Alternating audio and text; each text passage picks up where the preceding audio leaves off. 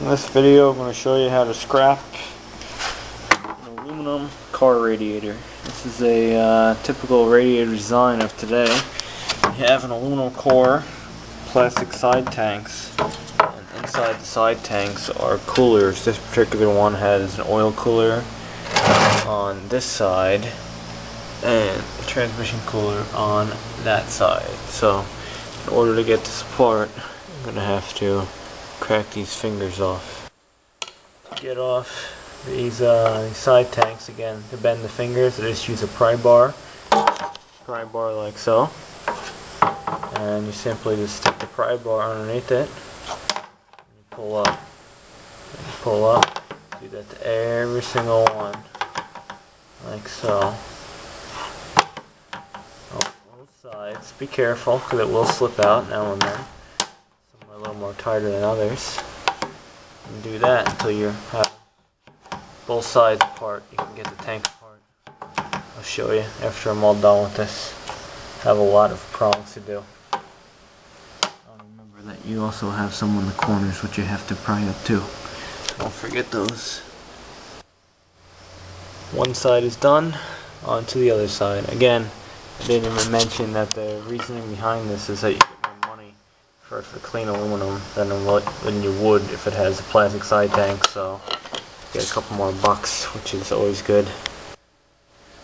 Okay, I got all these prongs out now. As you see, the side tank is able to be removed now.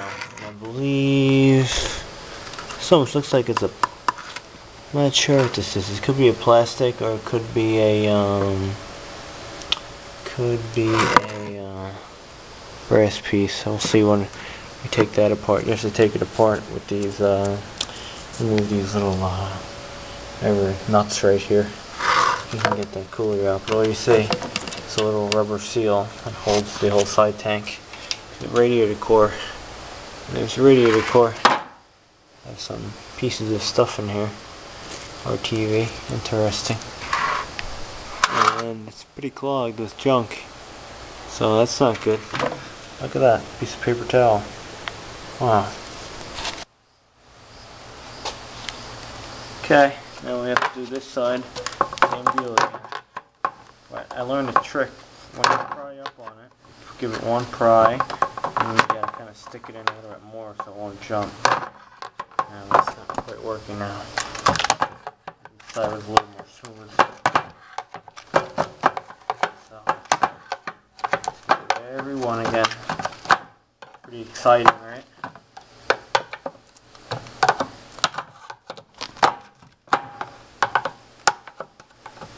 Alright, you get the idea. I'll show you when it's all apart. Okay, I got the other tank out, and there's a lot of junk in here. Look at the sludge. Yeah. Anyhow, I didn't have to bend back one side of this thing because the tank flex enough. See, it's very cheap stuff, so that was awesome. So let me show you what these coolers are all about. You can get these nuts off with a big socket, or like I like to use, just a regular adjustable wrench. You can back these off. Another good tip was, I forgot to tell you, you should really crack these loose when the radiator is still together. So now I'm going to have to fight with this small piece over here, but whatever. I messed up. Okay, I got both of those steel retaining nuts off. Now, we have the cooler, which is very cool.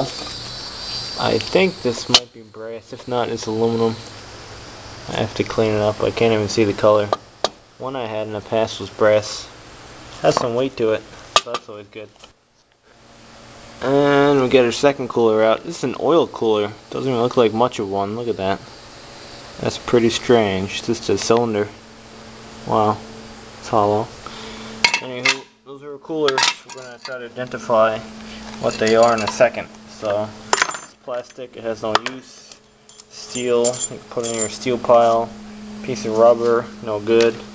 So, goes in the trash. We'll keep that. And we'll keep the core.